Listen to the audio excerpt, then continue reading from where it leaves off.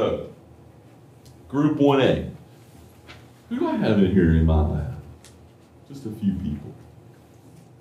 I did a demo last week in lab, didn't I? I used an alkali metal to do that demo, didn't I? What happened? It blowed up. Right? I used sodium. Metallic sodium reacts with water. What do you think would happen if you put potassium in water? It would dissolve. Sodium blew up when I put it in water. What do you think will happen with potassium when I put it in water? They're in the same group. It's going to blow up too. Not exactly like sodium. Actually, potassium reacts more quickly than sodium does. Rubidium acts faster than potassium. They all blow up in water, but with different rates. Okay?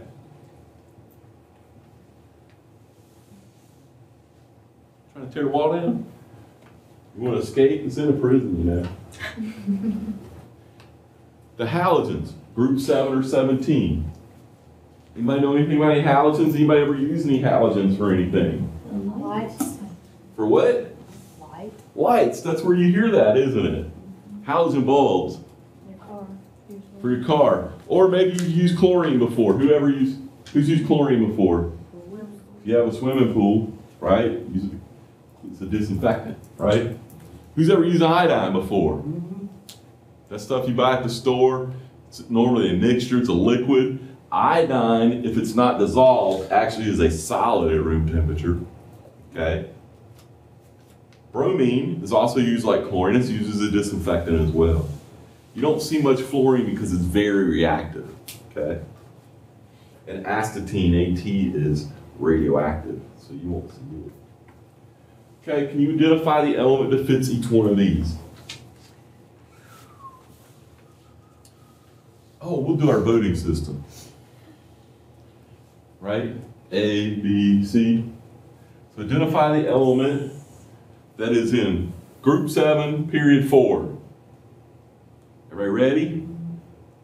1, 2, 3, vote. What is it? I'm not saying I got the right answer. I missed what you said. Group, which one did you say? It says group 7, period 4. So what do? Okay. Group 7. Where's group 7? 7. Way over here, group 7A, right? Period 4. There's nothing in period 1. So period 2 is fluorine, 3 is chlorine, 4 is bromine. Okay? I'm not understanding what you mean there's nothing in period 1. Period number 1 doesn't have any elements in group 7, does it? Going across that way. Yeah. Okay. There's only 2 elements in period number 1. Okay. Hydrogen and helium. All right, so group 2A, period 3. Ready, set, vote.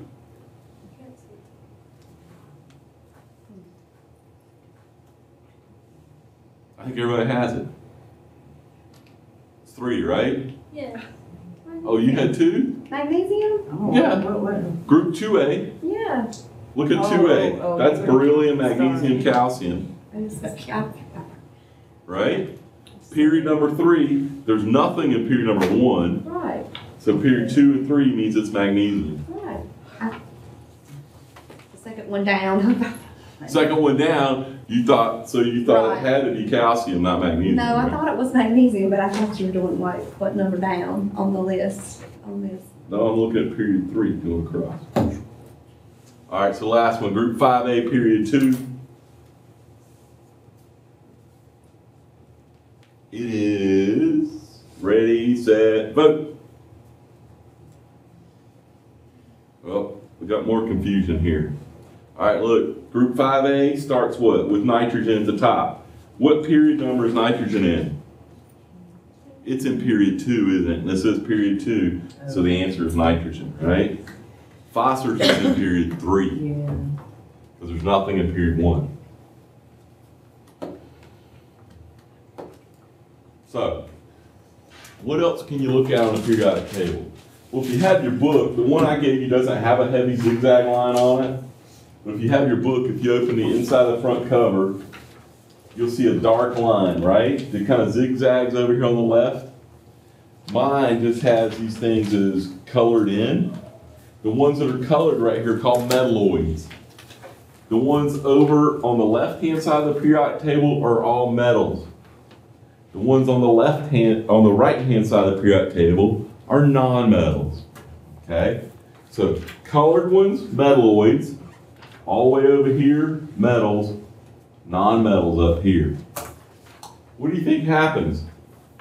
Metals, non-metals, they do what? They react. And we get wonderful things like sodium chloride. Who has any sodium chloride at your house? Who thinks you do not have any sodium chloride at your house? Who does not have sodium chloride at your house? Do you have some? Do you have some sodium chloride? Do you have some sodium chloride? Yeah. You have sodium chloride? Lots of it. It's table salt, y'all. It's not good for you, but have it. It's good for you. You need it. You do. You absolutely need it. Metals and non-metals react together. Okay? So look at the periodic table. What do we have more of? Metals, non-metals, or metalloids? Way more metals. Note that hydrogen, this is hydrogen up here, right? Note that it is some periodic tables you will actually see it right here. So why is it not right there on Why this is it one? not? Right here. There's different ways of doing a periodic table. There's different reasons for having it in either position. Oh. There's not like one consistent one that everybody uses. There's like a Most people put it over there, but there are reasons for putting it right here because it's a non-metal. What's the reason for putting it with? Has to do with the electron structure of it. We're not going to get into that much detail here. Just know that you may see it put over on the other side sometimes, okay? So, anybody know any metals? Anybody ever seen any pure metal before? What does pure metal look like? Anybody ever seen a shiny new penny? It's shiny, isn't it? Do you know anything about metals? What does ductile mean? What does that word ductile mean? Anybody? Porous? Not porous. it has the lines in it. I can draw it out into a wire. Oh. Anybody know any metal wires? Anybody ever seen a wire before? Sign your. There's some right there. They can, you know. Yeah, but that's just the outside part. Anybody ever take the coating off the wires and look at Of them? course. You never looked at a wire. We do The things radio, like that. or stereo system. You never tore anything apart like that and looked at it? Your dad never did that? Never saw it? Mom got pissed? They grew up. with Antenna, you cable never had to and mess with the everything. antennas. Mess. We gotta get you some practice. If you strip those wires open, you will see some shiny metal, mostly copper. Sometimes aluminum, but most of the houses that were built with aluminum wiring did what? Burnt down. Aluminum gets too hot. Copper is a great conductor of electricity. Most metals are good conductors of heat. How do you know metals are good conductors of heat? We learned about specific heat in the last chapter, but anybody ever done any heat transfer experiments with metals? By accident. I do it almost every day. Stick your hand on a hot stove. Your hand's not a metal. Cooking. No, but it. When you cook though, Collects heat. how do you know metal? Your pots are all made out of metal, aren't they, most people? Mm-hmm. Do they conduct heat? They get hot pretty easy, don't they? Yes. And they transfer that heat to the food. Okay, Very well. we're getting somewhere maybe. Non-metals don't conduct electricity. They don't conduct heat. And as opposed to metals, metals are flexible and you can shape them. Non-metals tend to be very brittle. If they're solid at all, they tend to be brittle. A lot of the non-metals are gases at room temperature, like oxygen, nitrogen, fluorine, chlorine. They're all gases. Solids like sulfur are quite brittle at room temperature. You can't do anything with them, they just fall apart. They are insulators, so they don't conduct electricity, they prevent electricity from being conducted. The metalloids are kind of in between. The one really common metalloid that you know about is, and where do we use silicon? Breast implant. Huh? Breast implants, no. Computer chips. Computer chips. All this stuff like this, all this junk here, computers, if we didn't have silicon, we wouldn't be able to have computers, right? We use them to make transistors and computer chips.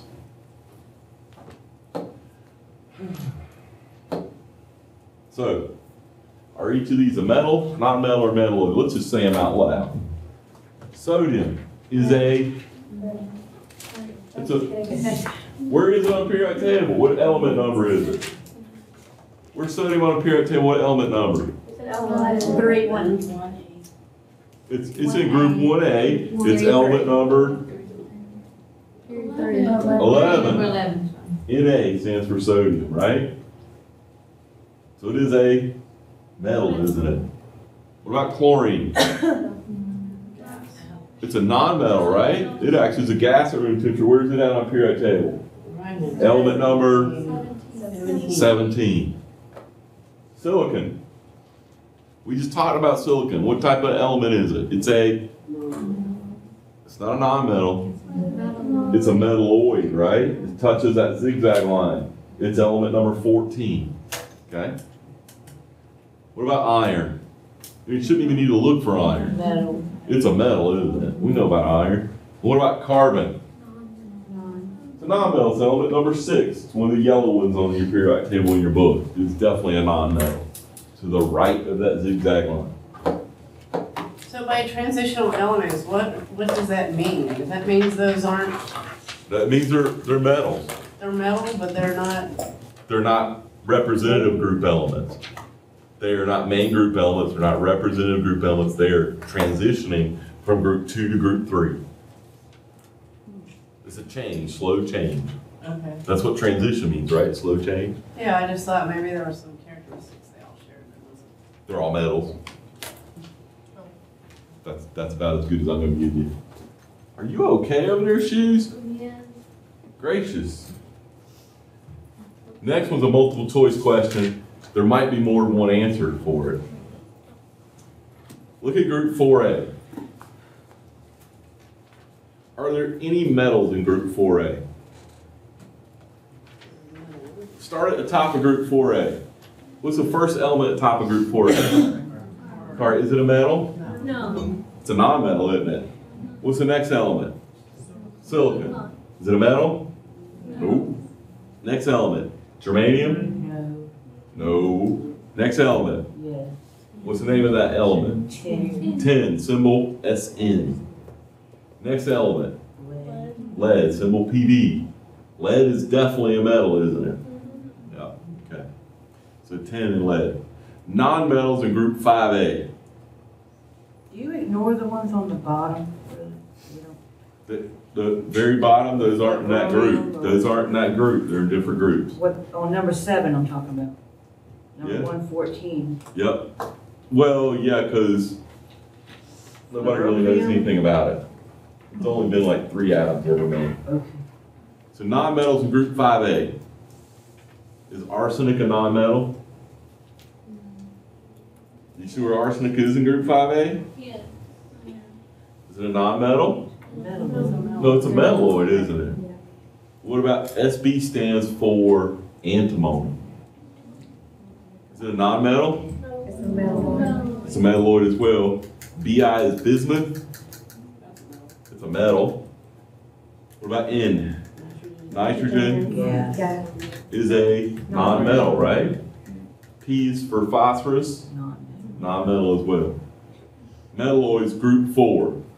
Well, we already did group 4 one at a time. Who are the metalloids in group 4? Silicon and germanium. Not geranium. We're not growing plants. Mine, I've got. Stinky plants are that, right?